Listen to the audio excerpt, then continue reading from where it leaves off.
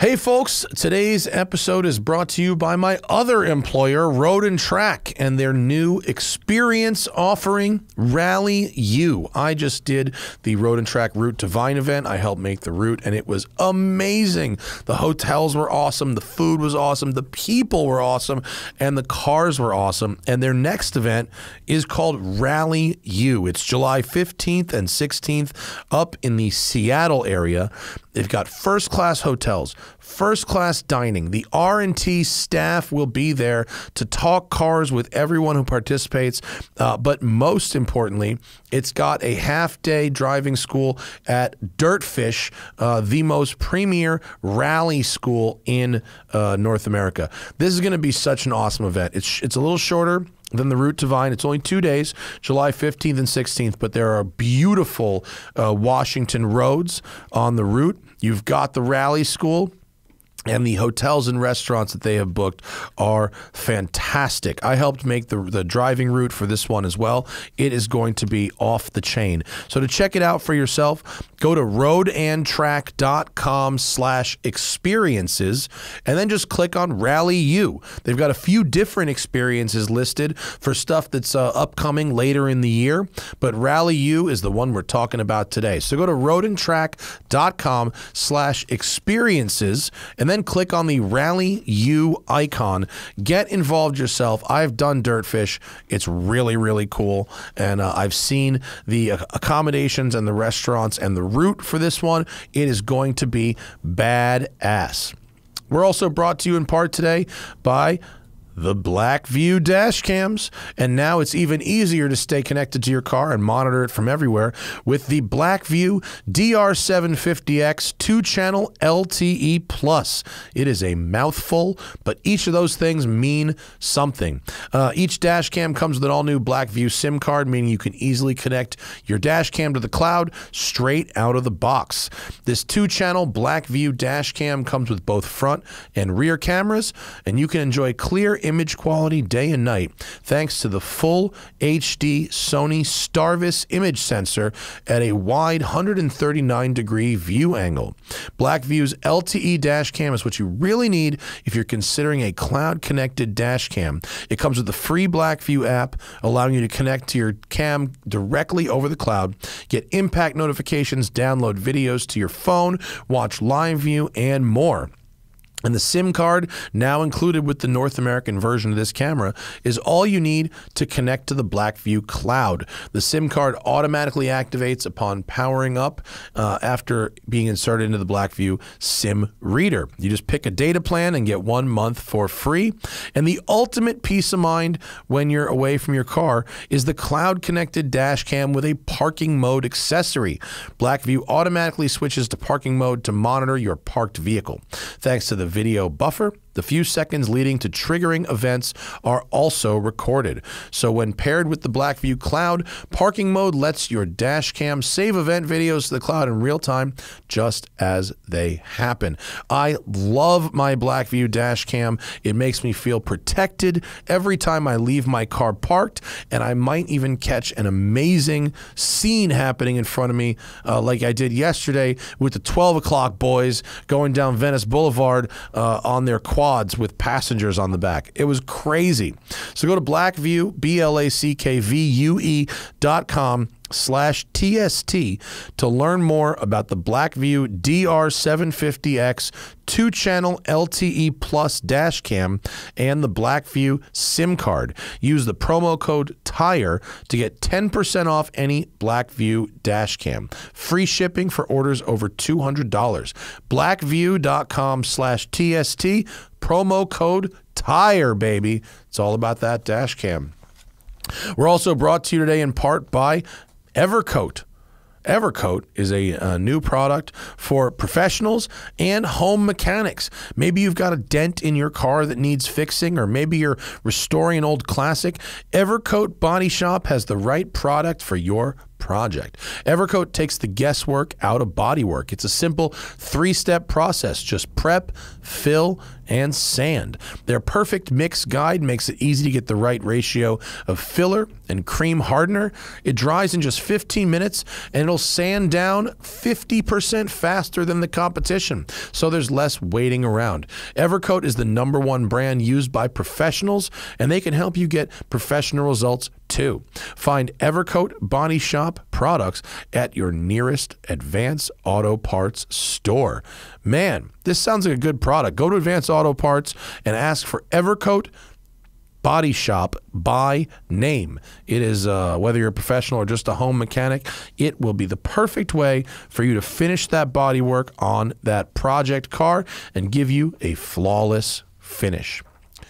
And we're also brought to you in part today by LMNT. It's pronounced element, but it's spelled LMNT because it's techie, right? Can't have vowels. You must lose all vowels.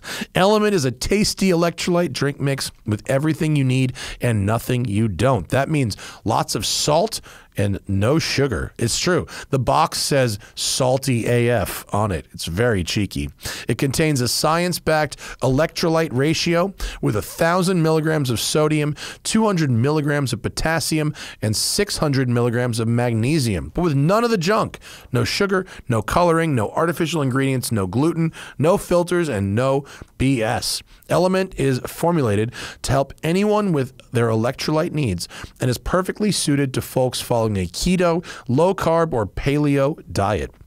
Electrolyte deficiency or imbalances can cause headaches, cramps, fatigues, plural, and weakness. And when you sweat, the primary electrolyte lost is sodium, and you can lose up to 7 grams per day. When you don't replace it, it's common to experience muscle cramps and fatigue. I tried LMNT. I thought it was pretty tasty, actually, considering there's no sugar and considering there's none of those things that make drinks taste good. I was impressed. I drank some before my workout. I felt hydrated. I felt pretty good, a little less tired than normal. It was great.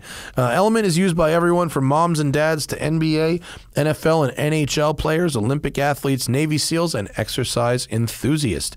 LMNT is so sure you'll love the product and come back for more. They're offering you a free LMNT Sample Pack. That's 8 single serving packets for free. Just cover the cost of shipping, which is $5 in the U.S. Get yours at drinklmnt.com/tire. That is drink, D-R-I-N-K, LMNT.com/tire. This deal is not available on their regular website. You must go to DRINKLMNT.com/tire. Try it totally risk-free. If you don't like it, share it with a salty friend and we'll give you your money back. No questions asked. You have absolutely nothing to lose. DRINKLMNT.com/tire. Okay, folks, on this episode of the show, legendary guitar player and vocalist John Oates is in studio. You might know him as half of Daryl Hall and John Oates, but we know him actually as a serious gearhead. This dude has a really interesting collection of cars. He has a really interesting racing background. He has a very interesting car history, and we talked to him about all that, plus his guitar collection and some epic road stories on the Smoking Tire podcast. John Oates is here. Stick around. I just rent a regular car when I'm here, but it's my birthday weekend. So. Oh yeah, they told me happy birthday. Thank you. Birthday. One of our fans said that one. Yeah. We saw Donald on his birthday. Now here you are. So we came out for that. We're going to Long Beach on Sunday. Visit with some friends. I went out to see Rod Emery. Oh yeah, he's the man. Oh, he's fantastic. Don't you have one of his cars? Yeah, I do. What did he build you? He built me. I'll show you pictures of it if you want. He built me it's a 59 B cab, but with a removable hardtop. Oh, cool. Which he chopped, and he raked the windshield back and chopped it, and he is the man. Zach will find a picture of it. There it is. Is that it? That's it. Zach's on the game with this one. I see that. Oh, look at it. Oh, it's badass. That looks like Drew Phillips shot that. Of course it is. Is that Drew? And you know where it is, of course. It's the Crest Highway. No, is it? Yeah. Oh, that is. Yeah, I thought that first picture was Little Tahunga, but that is Angeles Crest. What a great car! Look at that thing. It was a B cab that had the front end crushed in. It had when he found it for me in Texas, it had hit a tree or a telephone pole, so the whole front was basically stoved in.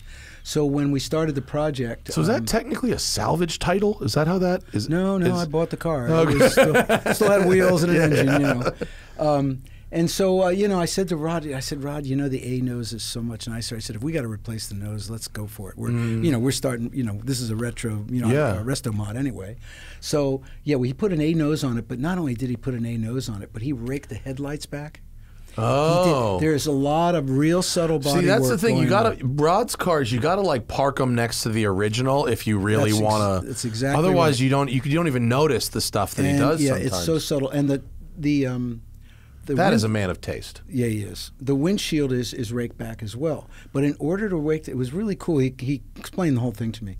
In order to rake the windshield back, had he cut the A pillars and just done that, the glass wouldn't have fit. It would have been a different shape, geometry-wise. He cut it about 2 or 3 inches in front of the cowl, where the windshield meets the body. Yeah, and then he kind of slid it down. He rotated the whole dashboard. Oh. Down. So I'm short anyway, and I wanted it to be. So he rotated the whole dashboard down, which brought the actual windshield back. Oh, that's cool. But it maintained the geometry of the original. That's really interesting. The stuff he did is so unbelievable. Wow, that's so cool. Then he cut about 4 inches out of the top. You know, because that, you know. Well, yeah, I didn't even notice because in this photo set, which I saw when you got the car, I didn't look that carefully. I didn't even realize that it looks like a coupe. Almost, yeah. Yeah, it looks like a chopped coupe. You don't even really notice that it's a convertible. Yeah, and I have a soft top for it, and I've never put it on. You know, he told me, he said, "You're never going to take that top off," and it's true. Has it been on the whole time? The whole time. Yeah. I've had it about almost 4 years now. It looks good. It's really great. It's Does it have that crazy the 4-cylinder, but it's like a 964 motor? That's but right, it's 4 964 architecture. Yeah. But I've got one of the cars, one of the first 205 horsepower versions of this engine. This is his own bespoke so much engine. power for one of these things. Yeah. Now he's got 240 and fuel injector. Oh my God. Woo. But mine has Webers. And mine's real analog old school, which I really like. It's very, very cool. Great looking car. What color is that? If I tell you, I have to kill you. It's based on graphite metallic, which is a 50s Porsche color, but it's not. It has some secrets to it. In fact, Rod tells me that at least two or three times a week he gets a call. Hey, what's that color code? And he won't tell anybody. I mean, it has way more depth than any factory silver. It's got flecks of bronze and black in it to kind of pick up the color of the interior. And it's a very unique color. People love it. It works really well with that car, and the yellow fog lights really offset it nicely. And what a great car. How long did it take him to build that thing for you? He was finished in a little over 2 years. I caught him at a really good time. He wasn't as hot as he is now. Yeah. And but then it went back for some changes. I had Lexan windows put in it, with louvers. On the sides there? On the rear quarters. Yeah. You know when you roll a window down on a car and you get that whoop, whoop, whoop, oh yeah, I hate that. I was getting that inside that car, and so I had him pop out those rear quarters, and he put Lexan with vents, right? With louvers. Cool. Did that solve it? Yeah, it's still a little bit, but way better. One of the other things you might be able to do is get a little bit of something that goes on the mirror that kind of like just bends the air like a little bit. Sometimes I'll bring the window up. The front windows are Lexan as well, and they're on straps, like an old GT, like a GT. So I pull it up about this far, and I let the window go up about 2 or 3 inches, and that cuts it a little bit. Yeah. That buffeting especially in new cars like this thing, it's like this is a one of one. So how is Rod gonna know that was gonna happen? Yeah. But like, and God bless the man for trying to figure out a way around it. Yeah. But in a new car, it drives me batshit. No, I know. The 991 Porsches did it. Oh really? Yeah. And so they would sell, someone like 3D printed it or something, this little thing that was just a little tiny fin that you just would put on the inside of the mirror. Okay. And it completely fixed it. Just broke the air up just enough. I had a Chevy Volt that I drove around for a couple of years. Fantastic car. But it did that because it was so aerodynamically slippery with the windows closed. And someone had the same thing. They put this thing on, and the dealer went like nuts when I brought the car. What are you doing? You're gonna mess up the efficiency of the car. I'm like, dude, I don't give a shit. I care about being able to drive with the windows down. Right. Yeah, that's lovely. So is this like the pinnacle of your automotive street cardom? Well, yes, it is. I ordered this car because I knew I was turning 70. And I was born the same year as the 356, 1948. There you go. And I thought, what a cool way to kind of combine my passion for cars and my birthday, and it just seemed to work. Yeah. And so I told Rod about it, and we built it for my birthday, basically. It's such a cool car. Yeah. Thank you. Yeah. I read that your first car was like this terrible Renault Dauphine. Yeah, Renault Dauphine with the city horn and the country horn. the dual boop, horns. Boop. Beep, beep, boop, boop. Yeah, they had, there's some of the electric cars have that too. They have the, because you can't the sound. hear them. You need a sound, right? But they'll also have a two level horn where there's a the get out of my way horn. Yep. But then there's like a sort of a chirpy, like a friendly horn for pedestrians. It's like a pedestrian horn. That Volt bicycles had it. Really? Yeah, the Volt had on the steering wheel was and then the end of the stalk was this sort of almost cat-like trill, like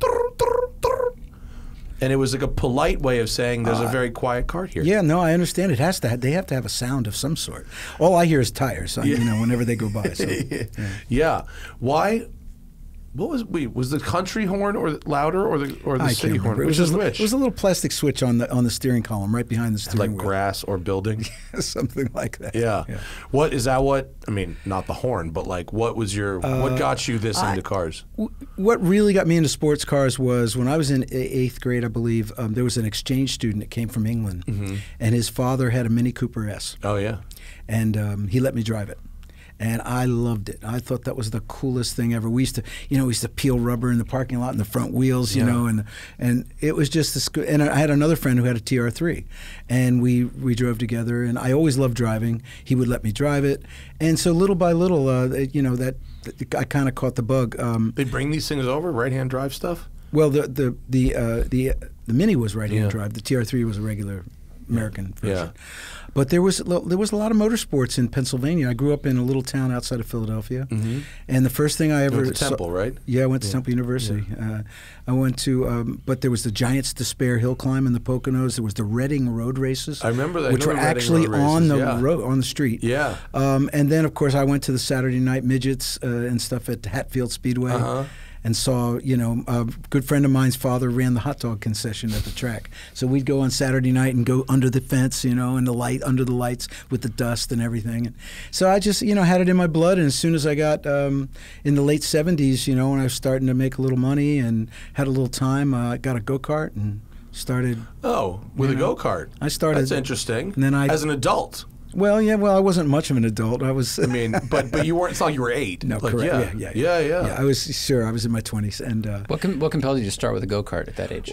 Well, I was living in New York City and going out to the beach in the Hamptons, and one day I was going by on a road near Bridgehampton, and it said go-kart races, and I went, really? So I pulled in, looked, and there's all these guys scooting around, and they had a go-kart club, a really active go-kart club, and I literally said, hey, how do you do this? He goes, you buy a cart and come on out, kind of thing. And that's what I did. I can't imagine that track still exists. No. Yeah. In fact, the Bridgehampton racetrack was there. That's a housing development. Oh, was it at the Bridgehampton racetrack? It was adjacent to it. Oh, okay. Yeah. And so I got one of the unfortunate things about being young in this country is I never got to drive at Bridgehampton. Anyone who ever did it said how great it was. Well, I won at Bridgehampton. Did you? There you go. I won a national in a Formula Ford. There you go. Yeah. Was it as awesome as everybody says it is? It was amazing. Lots of uphill and downhill. The only reason I won is because one of my best friends broke. Listen, doesn't matter if you win by an inch or a mile. Yeah, this guy Drake Olson, who went on to become a pro driver, he broke, and I ended up winning it. So that was my only real national win. So is that where you went after go-karts to Formula Ford, and then on to Sports 2000, and I raced the Pro Sports 2000 series for 2 years. The SCCA. And then IMSA, right? I did a little IMSA racing, and I did some Porsche. I raced at Daytona in the finale, and I raced at Lime Rock, and then I had an accident at Road America in the Pontiac Fiero that was a Joe Huffaker car. Oh my God! Yeah. Bob Earl and I were co-drivers, and Bob is a great driver, and he put it on the pole. Fiero make a good race car? Yeah, well, they were trying to promote the Fiero at the time, and this thing. Yep. Was it the first gen or the second gen, the top one there, right? The blue and white? That was a Holbert car. That was someone else's car. That wasn't the one I drove. Ours was blue and yellow, I think. But it was that second generation car. Yeah. Yes. It's a pretty good looking race car. If I'm being honest. It was not bad. It was really quick in the hands of Bob Earl. He won a bunch of races with it. He put it on the pole at Elkhart Lake, and then it was an endurance race. I was going to drive first. He was going to drive second. And unfortunately, he never got a chance to drive second because the transmission locked up in the kink. Yikes! You know the kink in the backside of it. Yeah, it's like 150 miles an hour. Yeah, not quite in that car, but it was fast. And I woke up in the ambulance on the way to the hospital. I was out for quite a while. Really? And that was when I decided maybe my future was in strumming my guitar instead of racing. Well, I was racing. I was pro racing and not giving it a pro effort. I wasn't testing. Yeah. I would show up. Show up at the race weekend. I'd be in the recording studio all week. Friday night, I'd get a flight to Wisconsin, Milwaukee. I'd get a rent a car, drive out to the track, qualify on Saturday, race on Sunday. It wasn't, it was. But you were still putting out decent numbers, even without putting in the effort. Yeah, huh? it was okay. Good amount of talent there. I did all right. I always loved driving. To this day, man, I'm just there's nothing better for me than I live in Tennessee now. Great. Have you ever driven to Tennessee? It's phenomenal. Zach was just driving in last Tennessee. weekend. Literally last weekend. Some of the best country roads ever. And they're well paved. There's not a lot of people. Yep. And during COVID, there was nobody. Yeah. I would go out 6 o'clock in the morning, and I'd take my Emery car, and I've also got an MGA twin cam. Which is really cool. They make great sounds. Yeah, a great sound. And it's you're not going so fast that you can't really kind of have fun, And I'd go out, and I've got a series of roads south of Nashville in the Franklin area, Leapers Fork, just that are so beautiful that Dario Franchitti used to live out there. He calls it the Leapers Rink. He's got a nice little singer coming. I saw I follow him on Instagram. I think he's been waiting for it a while. He called it Dad Spec because it's got back seats. Dad Spec. But he seems fun, that guy. Yeah. That's Tennessee roads are amazing. I mean, really amazing. The Tail of the Dragon is the very well-known one, but it's actually the other ones in that area that are even better. Yeah, the Tail of the Dragon is down in that southeast corner near North Carolina, but this is up near Nashville where I live, and it's just great. It's something I didn't know about when I moved to Nashville. I went there for the music, obviously. And then all of a sudden, I started this car culture there is amazing. Yeah. I mean, there's a lot of great guys who have great collections and really fun. A lot of great cars and coffee things going on. Yeah. So I kind of discovered the roads, and I said, "Oh, this is a place I want to be." Do you have any desire to compete at all anymore? Not anymore. I bought a Sports 2000 car a few years back. I thought that it was the car that I raced in the 80s. It turned out to be a car I raced against, but it wasn't the exact car I raced. And you're going to find it, aren't you? Maybe, I'll try. Well, I donated it to, I put it up for auction at Amelia a couple years ago. Is it like one of this? So sort of this open cockpit? That is actually me in the gray car right there. With the 3 stripes? It didn't have 3 stripes when I had it. I mean, that's a pretty neat looking little car. Sort of a Can-Am kind of vibe. That's a Tiga.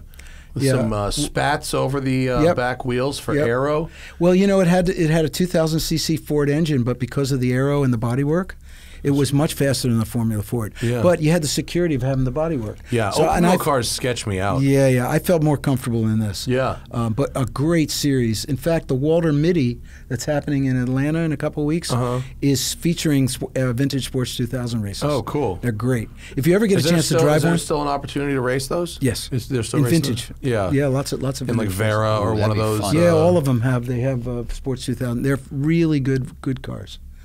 That's a real cool looking little car. Yeah. It is really great. And if you're gonna go race, I mean, do it in a race car. Don't do it in a street car. So I love doing that. And anyway, I bought this car, and my wife got mad at me. I tested it a couple times down in Florida and drove it on the track and had a lot of fun. She goes, "You're not going to race this, you know that, right?" And so we ended up donating to spinal bifida and at Amelia. And that's nice. It was nice. Raised a lot of money for that. What'd they get for it? Almost $50,000. Oh, cool. Yeah, and for something like that, that's a good number. Kevin Jeanette restored it. Oh, really? It was in good shape it was decent shape when I bought it, but he really went through it nuts to bolts. And then he did one of his special Kevin Jeanette paint jobs, very unique. He put quotes from famous rock and roll people all over the all over the car, and he red, white, and blue, and it was really nice. Fun. Yeah. That's cool. I mean, I what about like Goodwood or something like that? I was at Goodwood 3 years, right, the year before COVID. With The Festival of Speed? 19, no. Or the historic Revival. Revival? Yeah, Revival, yeah. You dressed period? Oh, no, I'm sorry. I'm curious. I went to the Festival of Speed. The hill climb one. The hill climb, yes. Yeah. By the house. That's on my short list to go do that one. It's pretty incredible. Yeah. More than pretty incredible. Very incredible. Yeah. Yeah, Nick Sorch from the Audrain. Yes. Obviously. I know Nick, yeah. They just took a group there. That's awesome. Right after we did the antique race. Oh, did you do it? Did you do it before? Or they just went this year? They went. Oh, yeah, Donald is there like now. They left the day after that antique thing. Donald's there right now. Whoa. He was driving some like minis and stuff on the track and whatever. Yeah, they had a whole thing. I think Nick has kind of aligned the Audrain with Not Goodwood shocked in some way. Yeah, not shocked. Yeah. So John was doing this veteran run thing that we were doing. Oh, yeah. Although you had some mechanical issues above and beyond our mechanic. We had our own mechanical issues, but we made it. You made it. So what happened to what were you driving in this thing? I was driving a 1901 Winton. Okay, and now I am not familiar with the cars of the early days. Right? I think this is the car we were supposed to be driving. Then we got moved to a different car. We needed more people. We needed monitors. There it is. There it is right there. The Winton. They told me that it was very easy to drive, and they gave me the whole rundown. And when I learned a little bit about it, I was really blown away because, as I said, I'm not that familiar with the early days of the automobile. This thing is old school. I mean, it looks like a horse cart. But the guy who built it was a real engineering genius. It has a lot of locomotive technology. There's no carburetor. The fuel is injected with an air pump. Oh, interesting. And a piston. It's really unique. And you see the two levers to the right of the steering wheel? So it's basically a constant velocity transmission, no clutch. Right. So the lever on the left, it has a neutral position. Push it forward, that's reverse. Yes. Pull it towards you, and that's first. Okay. Basically. So that's kind of let's go. So pull to go, and then push to reverse. Right. Okay. So pull like to a rally go. car. Yeah. Yeah. Right. Push it into neutral. Then grab the second lever on the right. Yeah. Pull it back towards you, and that's drive. That's kind of cruise. Okay. And 18 miles an hour. Theoretically. Yeah. Yeah. So we left that big mansion that we all took off from. Yeah. And we wound through the streets a bit, and then we headed out. And as you probably remember, there was a hill going down to the beach. Yes, it was one of the scariest moments of my life. Okay. I'm with you. We saw, what did we see? Totally with you. 26. Terrifying. Oh, really? I thought we were going to fucking die, dude. I think we were pushing 20. It was so sketchy. So we're heading down, and the car started to feel a little wobbly. And this guy came scooting up in a regular car. He must have been one of the following the thing. He goes, pull over, pull over. We had just gotten to the bottom of the hill on this flat part along the beach. And we pulled over, and I looked back, and there was the axle sticking out the wheel. Here's the end of the bodywork, sticking about that far. There was that much exposed axle. Oh, God, that's so bad. So there was a beveled gear that would fit in, that meshed with the horizontal gear, which was basically a differential, and the bolt had snapped, and it just worked its way out. Oof. And another couple hundred yards. I've that got whole a picture. thing would I've just got a picture of it. Probably just come out completely. Oh yeah, for sure. Yeah. Whoa. And if it would have come out on the hill, that wouldn't have been. It would have been so bad. Yeah. You'd have been hurled into the So ocean. when they realized they couldn't fix it, I hitched a ride, and that's when I saw you at lunch. And it only took us 2 hours and 44 minutes to get 19 miles to lunch. By the way, I have to commend you. You had your period period auto garb down. I was a steampunk motorist. You were. Was my cause. But I'm considering wearing that just like out in Hollywood. I mean, I basically was dressing like Donald. I mean, that's just what he wears. Yeah, it's true. Yeah, he's Donald's very sharp. He's very put together. I know. I'd love to see his closet. I bet his closet is amazing. I bet it's bigger than the bedroom. Yeah. That's huge. Yeah. Oh yeah, he's got outfits. There's no doubt about it. So are you going to go? Are you going to try it again next year? I'll see if I get invited. I don't know. Maybe. I thought it was really fun. It was fun. They're a great group of people. And yeah. The whole thing he's got going up there in Newport, Rhode Island, is the Audrain thing is very, very cool. And I love. I'm a historian. I love I love reading history, and obviously I love automotive history, but I love all sorts of history. And I just love the way they're preserving things and the way they look at the collection and what he's done. It's an interesting town for it too, because as you go through Newport, it's like this building was built in 1640, and I know. This pub is where they ratified the Declaration of Independence or whatever it was. Those signs are all over the place. And living out here in LA, you don't see. If something was built in the 30s, it's old. But you grew up in Connecticut, so you know the old school stuff. Yes, exactly like that too. Yeah. But when I went to the Audrain, I was, they told me that the building that the Audrain Museum is in, was actually the Vanderbilt's department store. Oh, how interesting! When they came up from New York for the summer, there was no. You couldn't buy clothes. You don't walk into a store and buy clothes. Is that where their money came from? Was it department stores? No, I don't even know that. No, it was railroads. Railroads, and right? Yeah, stuff. okay. But so they would, obviously they had social events and balls and, on the lawn, whatever they were doing.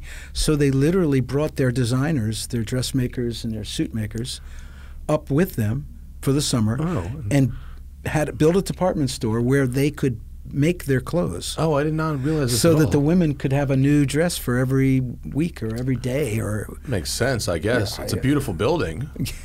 So that's wow. Wow, exactly right. Yeah. Well, it was the days before income tax. Right. Yeah. Yeah. Not that would bother them that much. Once you see the houses, you go. Oh, well, how about the house that we took off from? The Ochre Courthouse. Did you go inside and look at the ceiling? Sistine Chapel. Yeah, that's what I thought too. In multiple rooms. It looked like a Sistine Chapel. It's ridiculous. Yeah. No, there was this American wealthy group of people who were the industrialists and Standard Oil and the trains and this and that.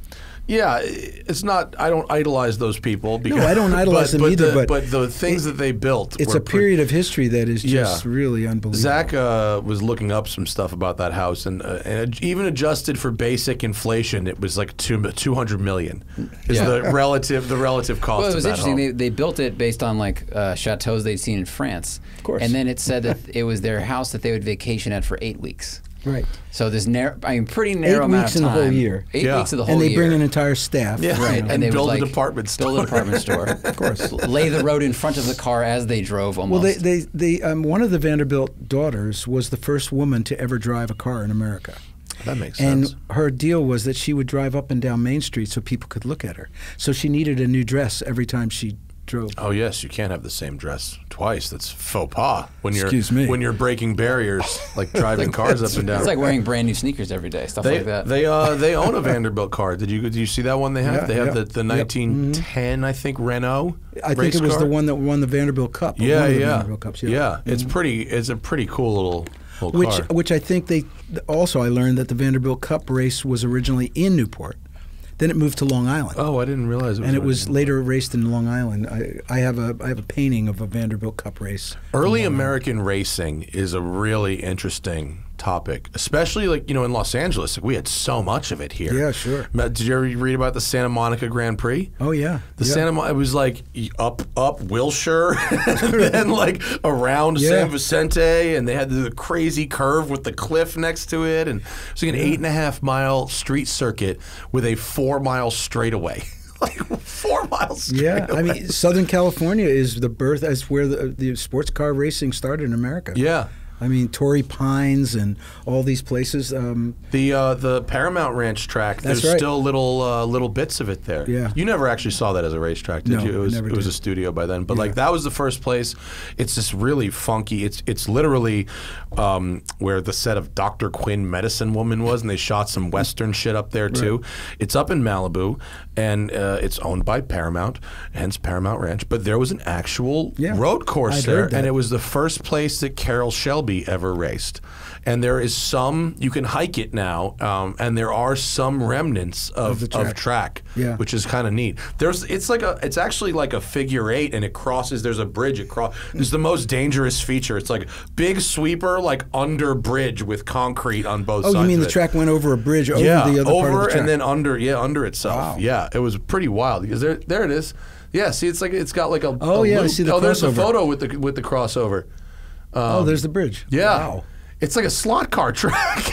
Isn't that crazy? That's really crazy. It does look like a slot car track. It looks like a slot car track, right? I think that. There's the bridge in the center.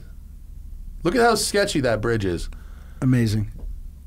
D Jaguar. Yeah. I mean, that's like the real deal. Yeah, and Shelby was in I don't know, a Cooper or something, or something really old. But you can go walk it still, and it's there was a where exactly is it? I mean, it's right off of Mulholland Highway and Cornell. Okay, so north of the 405.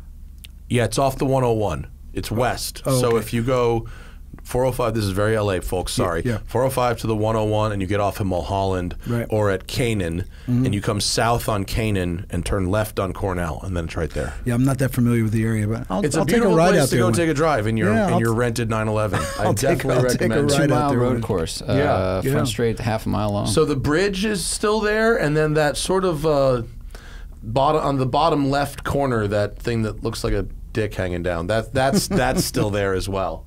And then the rest of it is like a dirt path. And see, it says Cornell Road right there on the side of the map there. Yeah, I'll GPS that and take a ride out there. Yeah, it's neat. It's a neat little hike if you wanted to go for a hike. Yeah, and then if you got rid of the tarmac, that's what it looks like today up there. Very interesting. Wow. Old school. And we had there was a Beverly Hills Speedway. Really? Yeah, we had there's a Beverly Hills board track. A board track. Yeah, they were all over the place. Yeah. There was like 40, 50 racetracks in LA. There it is. The Beverly Hills Speedway. Holy crap. Isn't that crazy? No, that I didn't know. Not small. Yeah, the first super speedway. Big. It's big. Look at the banking. Look how steep the banking is, like Daytona. So that's in the early 1900s. Yeah. It's like in the 20s. Amazing. Isn't that crazy? Yeah. We had these tracks all over Los Angeles. It's at the corner of Beverly and Wilshire. Yeah. That's where it was. Wow. Right. No way. Yeah. Are you being serious? No, I mean, no, based it on really this picture, is. that's all Look, I know. See, you can see there the it is. sign, Beverly Drive and Wilshire Boulevard. Amazing. Yeah.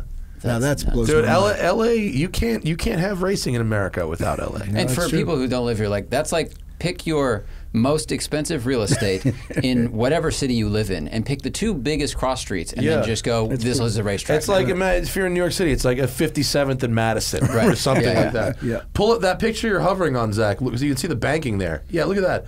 Look at that banking. I know. That's like Daytona. It's literally like Daytona level banking. That's so awesome. And it's made of wood. Look at this. Look at the side. It's just wood. It's so crazy. Wow. Yeah. So you can. There's a documentary, and I can't. 1919. There it is. I can't remember the name of the documentary, but this got this very dry person just drives around L.A. and sort of re-overlays all the old racetracks. Yeah. Is there more? The Roaring Road. Oh, that's a movie. Oh. Dude, this thing, high banked timber board track. Mm-hmm. These guys were nuts. Yeah, I love it. What's your favorite track? You mean that I got a chance to drive on, or probably Elkhart Lake, even though I never did very well there, and I didn't like Mid Ohio very much, but I actually did pretty well there. Mid Ohio's a tough track. Yeah. I always liked Elkhart Lake. Bridgehampton was incredible, but I only raced on it once. I raced at Lime Rock. I raced all over the Northeast. Mm-hmm. And you ever raced against Paul Newman? No, he was. I was basically kind of still in Formula Ford and that kind of thing when he was, really cranking it. What year were you in Formula Ford? Let's see. So I started in go-karts in '78. I think I did 2 summers in go-karts, and then probably started in Ford in '80. Only did 1 year in Formula Ford, and I moved to the Sports 2000. Probably '82, '83, '84. And was Formula Ford, if I read this correctly, that's where you got your UK license for racing? I did. I did my first racing school in the UK. I was friends with a guy named Richard Lloyd who ran a company called GTI Engineering. He raced in the British Saloon Car Championship in Golf GTIs, and then he moved into Audis and became, well, he did Porsches, all sorts of things. And he was a friend of mine. He was in the music business, but he was a professional racer, and he and I got together and we became friends. And I did the Brands Hatch School at Brands Hatch Racetrack. Oh. And I've driven it virtually. I've never driven it in real life. Is it nice? I did the club circuit. It seems like a British Lime Rock. Yeah, it is kind of like that. Paddock Bend, which is the first turn, which comes off the straightaway and it dips down to the right. It's really cool. It's so classic British, And I got I kind of got qualified, I guess you'd say, but I still had to pass the SCCA stuff. So I came back, and then I did a race school at Pocono at Bertil Roos, and Michael and John Andretti had been there the year before me, and I raced the same car that Michael raced, the same Ford. Oh. And then that's when I got my SCCA license, because I had to do an American school to get that. Pocono's not a bad track, actually. It's kind of fun. I did the road course there. Yeah. I had the banking, though. Yeah. They used the Came one out corner on the of the banking and go back down. Yeah. Have you raced there? Yeah, growing up on the East Coast, Yeah. it was like Lime Rock, Pocono, and then Monticello once they built that. Right. If you tried Monticello, I haven't been there yet. Yeah, it's good. It's nice. Yeah, it's very good. Yeah. It's very VIR like. Right. I haven't been to VIR either. Oh, really? And I know that's a really cool it's track. amazing. Yeah, it's really, really good. And Road America is still the best. But it's as far as like private clubs go, Monticello is definitely the best one. Yeah, it's really good. Did you stop driving racetracks after your crash? Yep. Yeah, I did. I get it. Yeah.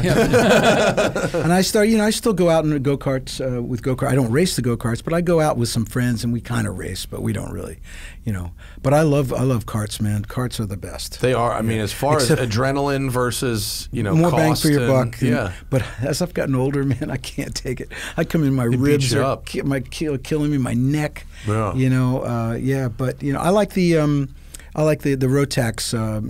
The ones not the shifter carts. Yeah. I've driven shifter carts. It's too much. Yeah. It's almost too much stuff happening all very quickly. Yeah. Plus, if you got out of sports cars because you felt they were dangerous, and then you get into a shifter cart. Right. Exactly. Don't tell my wife. But how did the booking agents and the management team feel about your racing back in the weird. day? Now that I think about it, I can't believe that they didn't try to stop me. It's weird. It was the '80s. People just didn't care as much about stuff. Maybe they were just happy you weren't like fucking Vince kneeling it into up Sunset Boulevard. Or maybe they were hoping I would like stuff it. They might have had a giant insurance policy on me for all I know. Yikes. So knowing the kind of folks I was dealing with, you never know. Yeah. What's on the? Is there? I mean, now that you've got this Emery thing, I mean, that's a creme de la creme of vintage Porsches. What else? Anything else on the list? Well, Kevin Jeanette, Kevin, I'm sure, right? Not personally, but I know the name. Well, he's an incredibly creative guy, much more skewed toward the racing side, and. He raced. He had Paul Newman. He ran Paul Newman. He had Steve McQueen at certain points, and so he built me a 914.6. Oh, cool! Basically a track car. It's legal for the street, but it's really more of a track car, and it's pretty awesome. But I'm feeling like it's, I think I need to move on from that.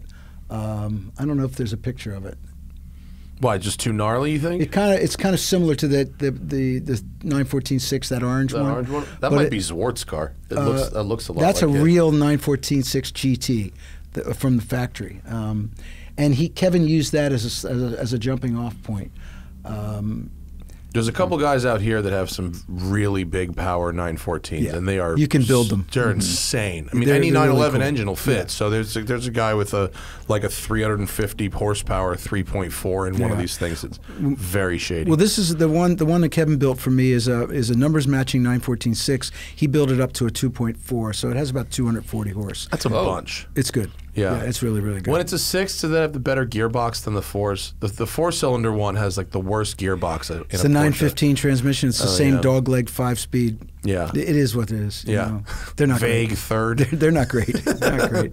I'm a big G50 fan. And I've got my MG twin cam Roadster, which is a beautiful car, and my wife likes it because we put the top down, we cruise, we don't go too fast. And, it's great. And it makes you feel it's like a time capsule. Yeah. it makes you feel like you're back in time, you know, and something about it. Have you driven any of the crazy modern stuff, even to just have a little taste? Yeah, I've driven some GT3 RS and stuff like that, and you know, I'm not a fan. Too fast? Yeah, it's too disassociated from my kind of my philosophy of driving. I like heel in tow. Sure. I like standard transmissions. I don't like ABS on a race car. I don't want to. It's like point and shoot. You know, you go into the corner and you just nail it, and then you nail it, and then you nail it. Yeah. And it's it's a thing. And I've done it and I've tried it, and I just don't. I want a car that moves around. Sure.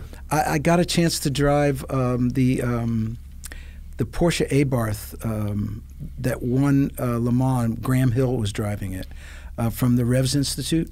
They were at the track, and they've got some pretty cool stuff. They let me drive that car. Yeah. That was an unbelievable experience because it had the narrow not radial, just sliding all over the place. And it just moved. It just moved around, and it was just, there it is. That thing, yeah. Abarth Carrera GTL. It was an incredible experience to drive that. Yeah. 135 horsepower at 6,500 RPM, and it didn't matter. It just felt so cool, and of course, it was so expensive. I was very, very careful. Needless to say, once it started, it's got to be deep in the seven figures, right? Yeah, at least deep. Once it started drifting, I said, "Oh, I'm good. Yeah, this is good. I felt it. I did it. We're okay. Yeah, I'm going to bring it back in one piece. Yeah. So, you ever tried drift school?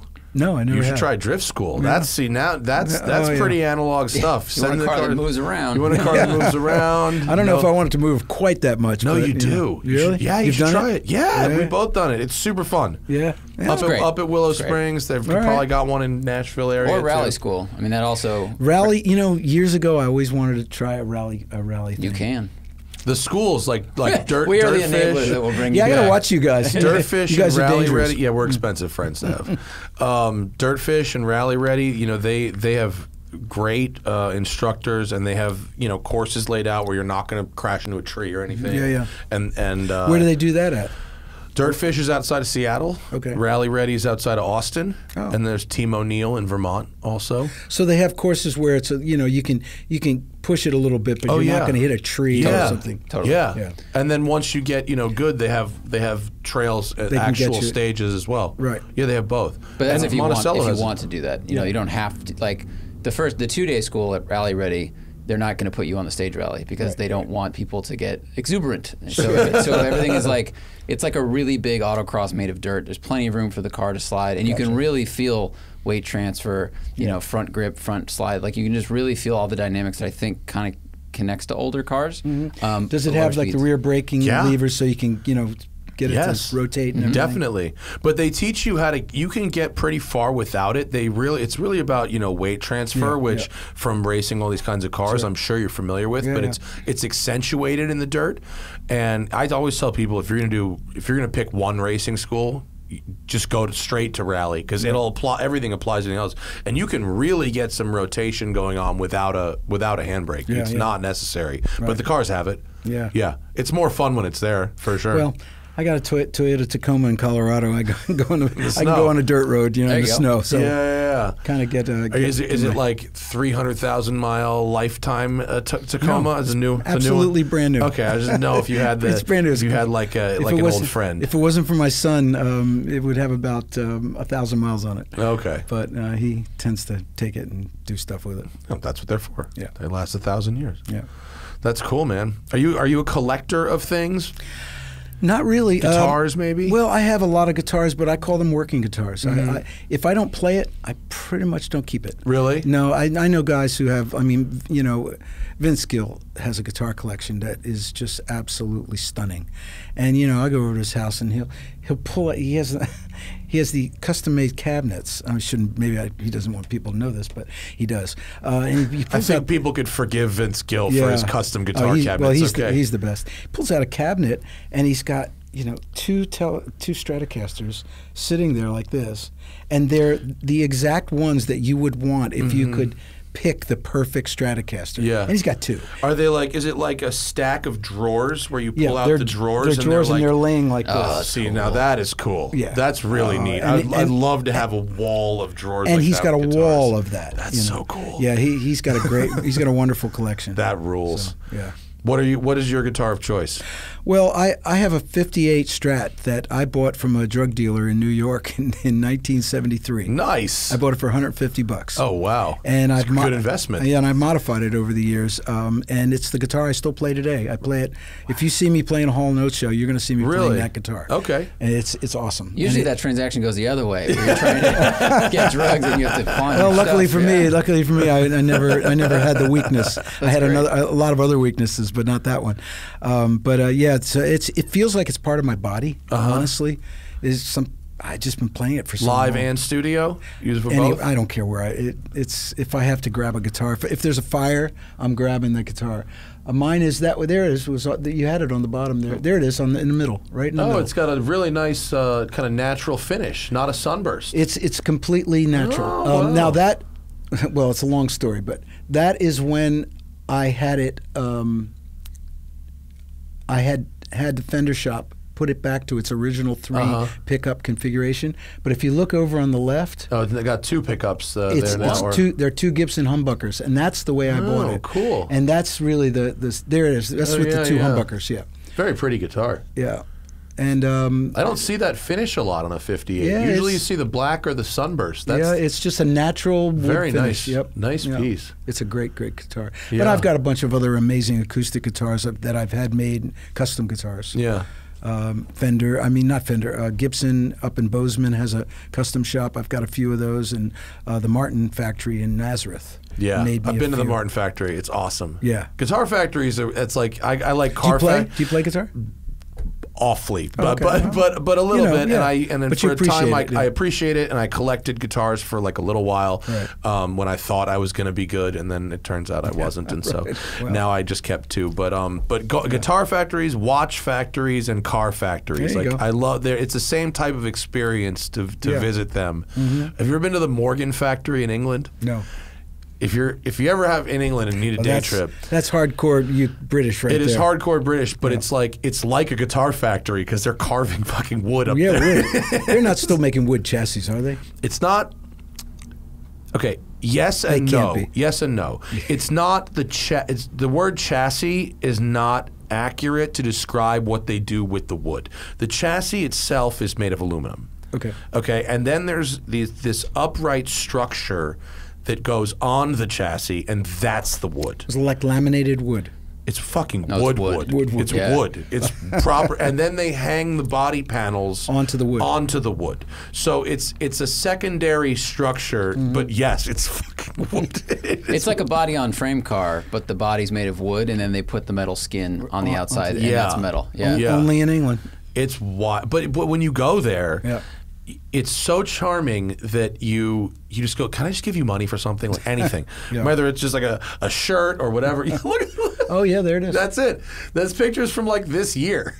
So you can see the sort of That's probably the structure. grandson of the guy who worked there. No, yeah. In that corner, right? When I went, I met a 3-generational family that was That all working there. makes perfect sense. Yeah. Yeah. And the smell in this place, it's kind of like going into like a distillery, and you can smell that wood. Yep. That was what it was like. It was really, really cool. Yeah, it looks amazing. Yeah, it's the most guitar-like that a car factory gets, for sure. Look at that thing. Go back to that machine.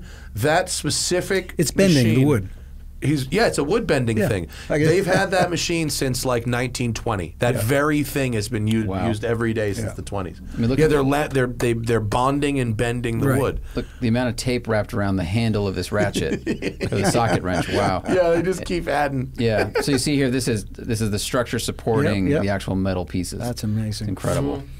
And the factory's set up on a slight hill, so they push the bucks downhill from one station to So the that's next. how they get it to the next phase. Yeah.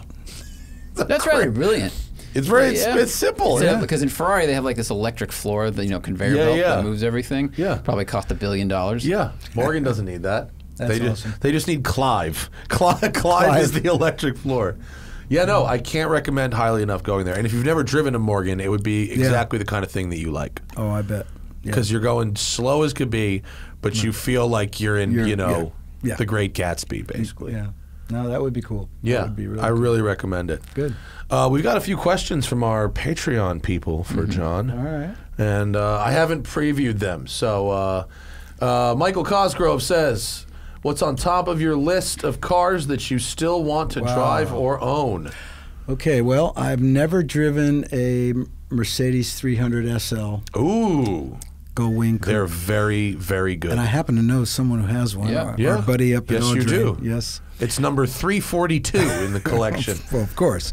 That's one. That's very, very high on the list. And I always wanted a 246 Dino. Oh. And I never, I had a chance to buy one. I never did. I kind of regret it. I think I'm past it now. They went through the roof and then they settled a little bit. Yeah. It's not a bad time to buy one, actually. Yeah. Well, if the right one came along, you never know. But they're very cool. That would be the answer to that question. Okay. All right. That might be the one that got away. Gunnar Ray, do you have one that got away? One is there a car you either owned or wanted to own and now it's just total unobtainium? Yep. Nothing's unobtainium. Depends on how far you want to go. I had a 56 Speedster. Silver with a red interior, and when I had a small car collection in the 80s, and when I got divorced, I sold everything, and it was one of those let's clear the decks kind of moments, and I always regret selling that car. So. I have a feeling, though, that now that you've got a bunch of miles on this Emery car, that a regular Speedster might disappoint you. Yes. Because when I met Rod, I told him that story. Yeah. And he said, let's see if we can make something that kind of takes its place. Yeah. And he far exceeded that. Yeah. Yeah. For sure. Those Rod's cars are awesome. Yeah. There's a reason it takes 2 years to get one of those things now. Myron Vernus, our friend. Do you know Myron? I do. Myron's the man. Yeah. He's the one who reminded me that it was your birthday this morning. So thanks for the tip. We judged the Japanese cars at Amelia this year. I was one of the judges with Peter Brock and Magnus. Oh my God! Magnus Walker. So you, how about that, Myron, Peter Brock, and Magnus? No, Myron was showing. Oh, okay. He was showing one of his Japanese cars. What did he have? The Cosmo or something? Yeah, I can't remember the one. It was white, I believe. Yeah, that sounds like a Cosmo. Yeah. And so we Peter Brock and Magnus. That was an unholy trio. Luckily, we had Peter because what won for the Japanese? It was Bobby Rahul's red 2000 GT, and it was beautiful. You need to be John Oates size to get in one of those things. That is a little car. Yeah, and it was turned out immaculate. Those cars are very, very cool. But every time I've seen one in person, I'm like, it's this small. You can't believe how small they are. In photos, they don't scale the same way. Yeah. It seems like they'd be like the size of an E-Type, which is already a pretty small car. Because they kind of look like Because they look like an E-Type. But you really got it. It's like 2/3 E-Type. They're tiny. Yeah. But Amelia's a good show, though. So, question for everyone. What is the greatest rock and roll car of all time? Ooh. Go ahead. I mean, I have to, it might be mildly self-serving, but I have to say Countach. That's pretty rock and roll. I mean, it comes with a Coke mirror. Now, are we talking about cars that were featured in like rock and roll videos, or just cars that we think are rock and roll? Yeah, does it have to have a rock and roll provenance? Right. Because if that's the case, then it's got to be the hand-painted Janis. The Janis Joplin 356? Yeah. Or maybe like the John Lennon Rolls. John Lennon Rolls. Yeah, okay. Which is at the Barber Museum in Alabama. Did John Lennon do a Mini Cooper? They had Radford Minis. The Bradford Minis. They had John Lennon. They had Radford Minis. Yeah. I think the hand-painted one, I think that's a good one. Who painted Janis Joplin's car? I don't know, but the people who own it now said that they the only thing when they bought the car, they realized it was that car, but it had been repainted. But inside the gas cap was still part of the original paint, and they used that. But they had pictures, of course, and they had it reproduced. Yeah. Then they sold. Did it sell at Pebble, or was it just being shown at Pebble? I remember it being on display at Pebble, like in 2014 or 15. Maybe? It was in a show at Amelia about 4 years ago. Yeah. That's a cool car. It is. Yeah. Does it say? It doesn't say who painted it, does it? No, I don't think so. Good question, though, Myron. Thank you for joining us, as always. James Cowley says, John's mustache is one of the more iconic images of the 70s. What is the automotive equivalent of your mustache in the 70s? Oh, boy. The automotive equivalent of my 70s mustache? Yeah. I don't know. The Cadillac Eldorado convertible.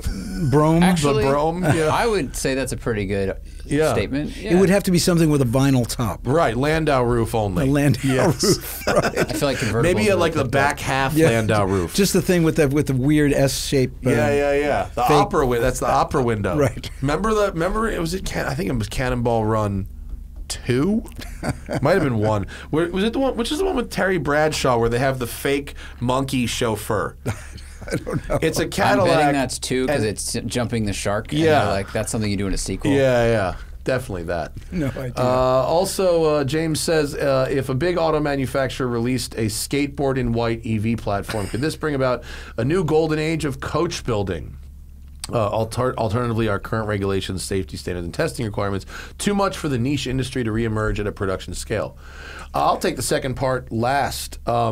We have the Ultra Low Volume Manufacturer Act now, which if you produce fewer than a certain number of units a year, allows you to do almost whatever you want. Really? You don't have to do airbags. You don't have to do certain bumper height requirements. Yeah. So people like Glickenhaus or Ariel, the Ariel Atom, or companies that make reproduction, like replica Cobras and stuff like that. You know, you can sell that stuff and not have to do crash testing or other stuff that would be cost prohibitive. So that's cool. I think as, you know, just like John was saying, as these modern supercars become more ridiculous and more like each other, point and shoot, point and shoot, point and shoot, there will be a growing market for very niche analog cars, and I think businesses will emerge to fulfill that need. Yeah, but you know, I mean, our love of the internal combustion engine cars, and especially exotic sports cars, I foresee them becoming the way people deal with horses. Yeah, recreationally. Totally recreationally. Yeah. And maybe competitively as well, you know.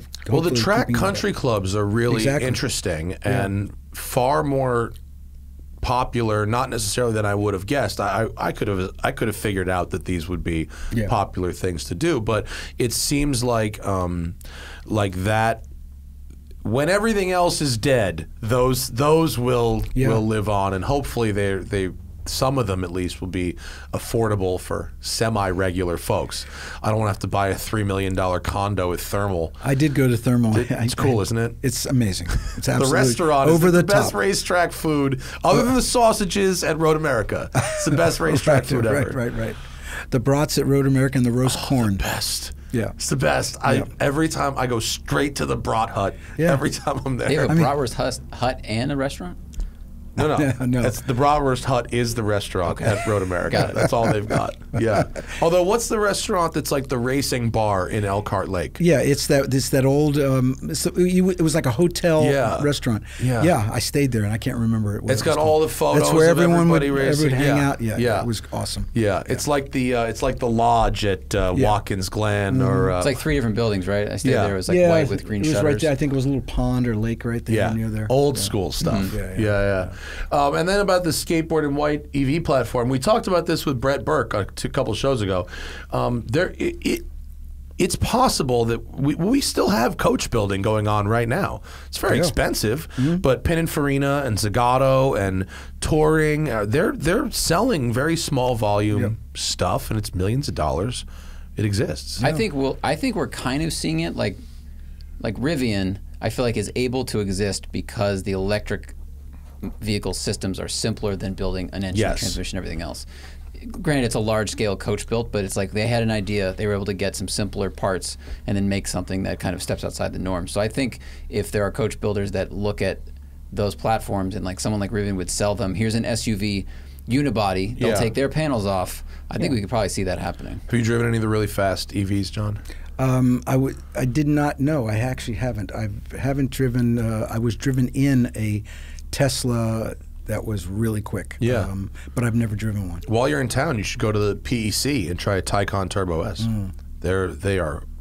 They're so fast you will get nauseous. Yeah, you will. But it's an experience worth having. Just to be yeah. like, wow, technology is fucking crazy. Yeah, yeah. And lastly, Micah wants to know any artists that you would have liked to have collaborated with, but never have. Sure, tons. I mean, you've got an enormous list of people you have collaborated with. Yeah, I was a huge Curtis Mayfield fan, and I play guitar like Curtis Mayfield, not as well, but he was influential to me when in the early days of R&B, because when I saw R&B performers, all the singers were singers, usually singers with a backup group or a backup band. He was a singer, lead singer, and a guitar player, which was very rare. It seems like totally normal now. Yeah. But in those days, you didn't see singers who played guitar and accompanied themselves. And he had a certain cool way of playing, played with his thumb. And I always loved Curtis Mayfield, but there's a lot of them, a lot of people that I would, I mean, the early blues men, would have been a great experience to have a chance to play with some of them. Mm-hmm. Yeah. But the resume is so ridiculous at this point. I've had a chance to play with some really great people. Yeah. That's been awesome. Yeah. I can't wait to see. You learn something every time. I bet. You do. What is the most impressed you've ever been by another artist's performance, if you can recall? Oh, God, there's so many. I'll tell you the weirdest, craziest songwriting experience I've ever had was with Ryan Tedder from One Republic. Oh, big fan of One Republic. When he was living in Denver and the band was based in Colorado. Isn't it really just him? Well, he's the driving force. The main guy, songwriter, right? singer, yeah. But the band, he has a band, but he does other things. He writes for other people, and produces for other people.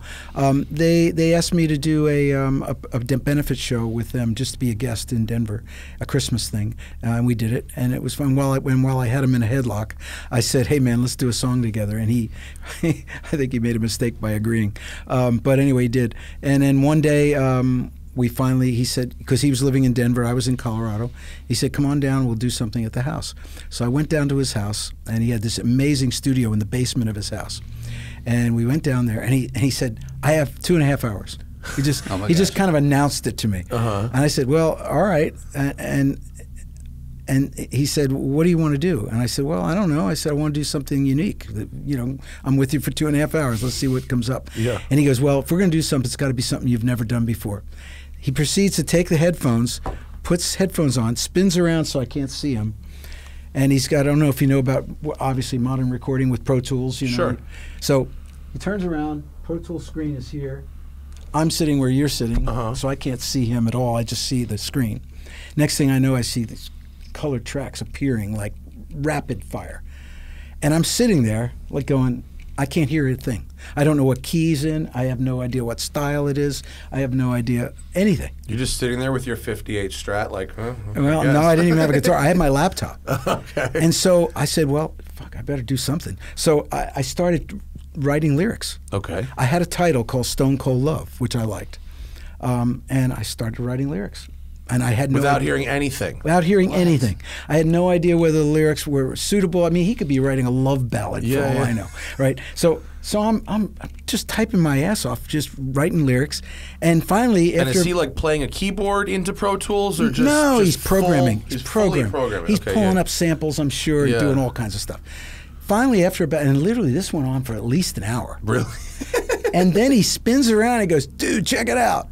And he cranks up this track, and it sounded like 9 Inch Nails meets Jack White meets, who knows. Yeah. It was heavy. It was really powerful. And so I took my laptop. I said, well, this is what I got. And he goes, I love that.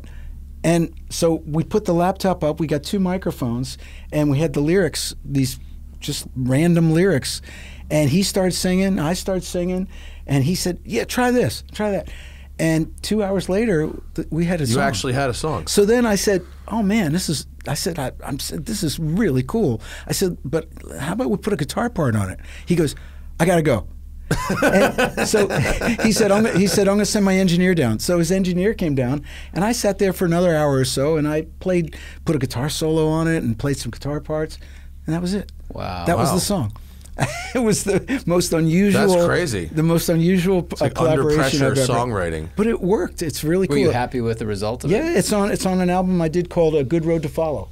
It's the lead track. Oh wow. Yeah, it's called Stone Cold Love. All right, I'm gonna have to look this one up when I get home. I can't play it because we'll get botted. Oh, but, right. But That's me doing an acoustic version, which sounds nothing like the record, by the way. okay. Yeah. But That's so cool. it's weird. Like the lyrics actually, That's it right there in the middle. The lyrics actually just kind of worked. Like you made it. We made it work. line up. Yeah, we had to adjust it a little bit. Yeah. But yeah, it kind of worked in a weird way. Sometimes Wow. that compression of time just like it forces you to create art. Well, you and know, style. I'd never done anything like that. And he did say, he said, I think he made a joke. He said, if I was getting paid to do this, I'd spend more time on it. Right, then you charge by the hour. Wow, I mean, that's crazy, he though. gets a bundle to do songs with like Taylor Swift and blah blah blah. I'm sure. So he it was does. kind of a thing where he wanted to do it, I wanted to do it, and we both said let's just throw some shit against the wall, Yeah. see what happens. Have you ever tried to work with another artist where it just clearly didn't work? Yeah. Not like the person wasn't talented or good, but like you just tried and you're like, I don't. This isn't going anywhere. Yeah.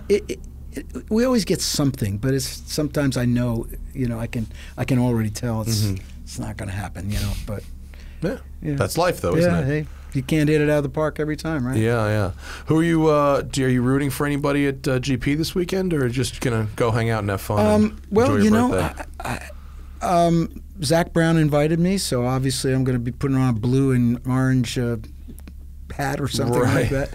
But That's a good friend I've to been have. friends with Michael Andretti for 30 years, and also Chip Ganassi's an old friend of mine from back in the old IMSA days. We were both racing IMSA at the same wow. time. So yeah, I'm going to pop around the pits. I know a lot of people in racing, and one thing I love about the racing people is that they're such good people. There's no bullshit. They're just like, they're great people, and that's what I loved about racing when I was doing it. Is that when I could go to the track, no one cared whether I was a singer or a rocker. And Paul or Newman whatever. used to say stuff like that too. Yeah, it's just everything. It's just a totally different world, and people were. Hey, it's right when the green flag drops, the bullshit stops. Right? Yeah. You either deliver or you don't. And I so- think that's what Dempsey liked about racing as well. Sure, there's a big appeal to that when you're in a business like ours, an entertainment business where there's a lot of artifice and a lot of crap and a lot of this and promises that don't happen. Yeah, and then all of a sudden you get out to the racetrack and here it is. Yeah, people are actually serious about what they're doing right there. I love that. Yeah, that's cool. Yeah. It's going to be a good race. I think. Yeah. I think it should be fun. I tell you, IndyCar racing is super competitive. Yeah. I mean, serious competitive. And there's My a lot wife, of we were there's a watching lot of Drive guys to that can Survive win on Netflix. And my wife was like, "Why don't they make them all drive the same car?" I'm like, "That's IndyCar, baby. Right. That's literally what They've they done do that in already. IndyCar." They've got that. Yeah. And seriously, every weekend anyone can win. Yeah. Almost anyone can win. Have you ever driven around Long Beach, like when it's a circuit? No, but I was there for the first Formula One race in '77. Oh shit. It's a cool track. Yeah. They let me have a go in one of the new NSXs to really? actually drive around. Remember it. when they used to do the Toyota Celebrity Fuck race? yeah. Yeah, I never did You it. never got to do No, it? They Man. never invited me. I wish they would bring that would've. back. I would do it in a heartbeat. Yeah, you probably do well. That I do. You probably do well. Remember they used to have the pros starting behind the Yeah, they amateurs make them work through. and everybody be hitting the wall and It There was was so crash much contact. fest. It was oh amazing. Yeah. It was carnage. Yeah, no, we went through the winners, and we went through the winners list once on this show, and it was like a hilarious assortment of people. Right. Alfonso Ribeiro won like a whole bunch. twice. He won Yeah. twice, and it was a big spread 20 in years between between the or two. something. Yeah. He raced when he was like 21 and took podium or pole, and then he won again 20 years later. Yeah, when it's he was crazy. 33 or something. Yeah, it's They cool. should. Why doesn't someone should bring that back? I mean, that seems like there's a reality Yeah. show there. Get those for GR sure. Corollas out there, man. Yeah, or right. the freaking 86. Yeah. It's perfect. I think maybe they should do it somewhere with less walls. There's a lot of things to hit at Long Beach. Yeah, but there's a lot of things you can bump off of and keep on going, right? That's true. It's a neat track. Yeah. It's it actually. I haven't been there in years. It's cool. Seriously, I haven't been there in a really long time. Yeah, it's cool. So- And it's very. I mean, it's a whole fucking Yeah. spectacle. It's great. It's Southern California. Come on. Yeah, it's where it gonna all be great. started. It's gonna be Bring great. back the Beverly Hills Yeah. Speedway while we're at it. That rules. That's right. Everyone go look up Southern California early 20th century racetracks if you got some time. It's just crazy. Well, thanks for coming in, John. No, Happy birthday. This Appreciate was a lot of your fun. time. Hey, I couldn't think of a better thing to do on my birthday is talk about cars. and next year in Newport for sure. I'm going to be going back to run vintage veteran cars. I want to go back for the Concours as well. Oh, that's going to be great. Yeah, if I can. Yeah, you should. You went last year? I didn't. No, I haven't gone yet. It was an awesome week. I can't say enough nice things things about town. those guys. It's a perfect town to do that kind of thing in. Perfect. But I told Donald, I said, like, if you want to be Monterey, like, we need a hill climb. Like, we gotta shut down Newport and have a street sprint or like run along Ocean Drive at pace or something. Right. Good idea. They own the town anyway. They might as well. That's true. That's true. Well, that's our show, folks. We're back tomorrow with regular car reviews. John, we really appreciate the time. Thanks, Matt. Enjoy the rest of your birthday. Thank you. And bye, everybody.